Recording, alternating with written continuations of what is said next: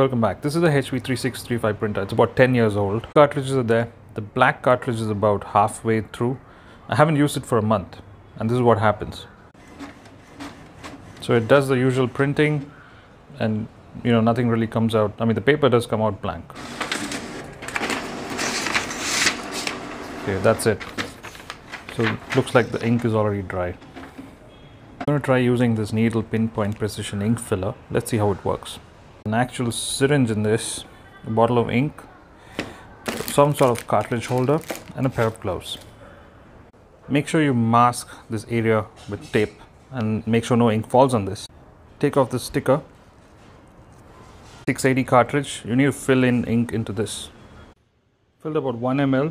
I'm just going to insert the needle inside. I'm going to do what they said. I've taped this and remove the masking tape. Let's see what happens.